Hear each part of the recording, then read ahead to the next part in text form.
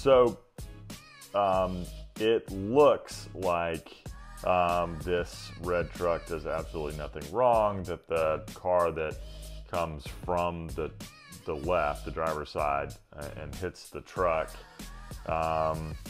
probably didn't stop at a stop sign. It's kind of difficult to see. That black vehicle is definitely, based on my assumptions there, definitely going to be held responsible for the damage to that red truck and injuries and so forth, but could also be legally responsible for the second collision.